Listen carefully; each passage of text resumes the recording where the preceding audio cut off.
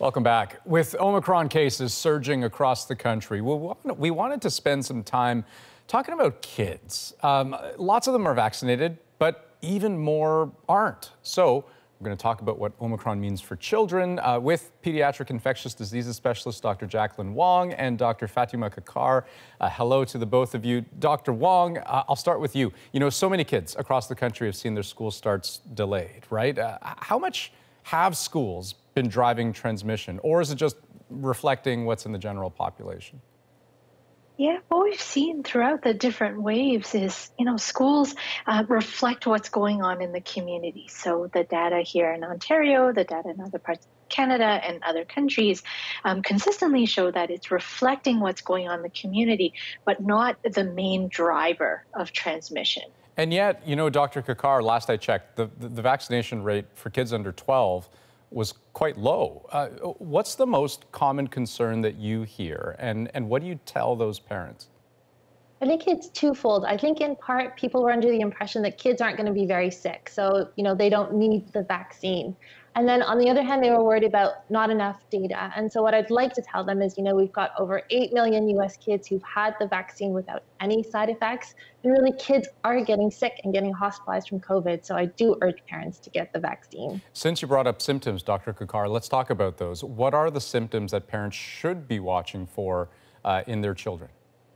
So this is important because Omicron is different from the previous COVID waves that we've had. Before it was fever, maybe GI symptoms, but now it's very respiratory. So things such as congestion, cough, sore throat can be signs even without a fever. So essentially Omicron is looking like a cold in kids. And so any cold must be thought of as potential COVID.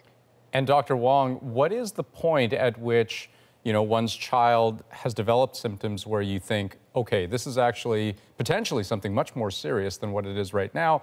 I've got to go see a doctor or go to the hospital?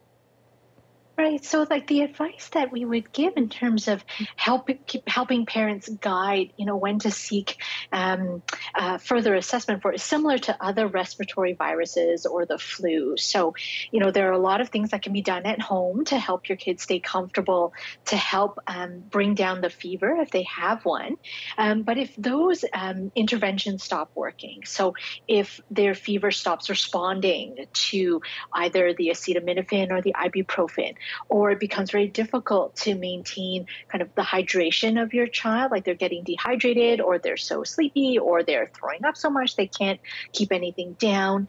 Those are reasons to take them in to get seen. And of course, as Dr. Kakkar mentioned, this current wave with the Omicron variant has a lot more focus on respiratory symptoms. So if your child is having difficulty breathing, so breathing very fast, or if you're watching them breathe without their shirt on and you're seeing their muscles are working really hard to take those breaths in, or if you're noticing that they're pale or blue around the lips, those are always reasons to have them seen by a doctor, regardless if it's Omicron or COVID or another respiratory infection. And Dr. Wong, in terms of avoiding getting sick altogether, one conversation that we've had in our own family, I have 2 little girls, is about masking and whether we need to think about upgrading the kids' masks. Where does the science stand on that now?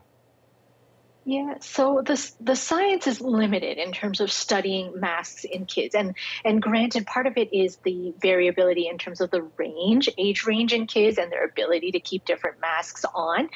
So I would still say that if parents would like to use masks as one of the tools, one of the layers for protecting their kids from getting the COVID infection or other respiratory infections, we still stick to a mask with multiple layers, making sure that the fit is good, making sure that it's comfortable for kids, because at the end of the day, if it's uncomfortable, they're not going to be able to wear it. So, to your question about whether we should be talking about an upgrade, I'm assuming people are referring to N95 masks. Those aren't designed for small little faces. The comfort, the fit, it's not designed for those small kids. So it no longer has that benefit that people are hoping for if kids can't keep it on, if the fit is just the wrong size for them.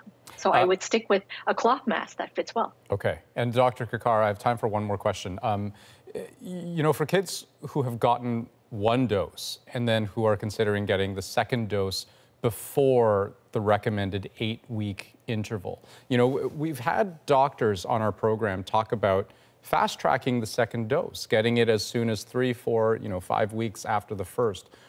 What do you think about that? I've had this question a lot this week. I think the reason we chose that 8-week interval was to minimize side effects and to increase the durability of the antibody response. Now, I'm not worried about safety if we're going to shorten the dosing interval. We've got a lot of good safety data. What we lose out a little bit is the duration of the response. What I'm suggesting is I think if you're in a part of the country where you can get that dose sooner, and if you have very vulnerable people in your household, multi-generational households, grandparents, then you could potentially get it at the 4 to 6 week mark, but I wouldn't go below 4 weeks because that's really our standard for second doses for vaccines. All right. We packed a lot of information in there and a lot of good answers. Dr. Wong, Dr. Kakkar, thank you so much. Thank you.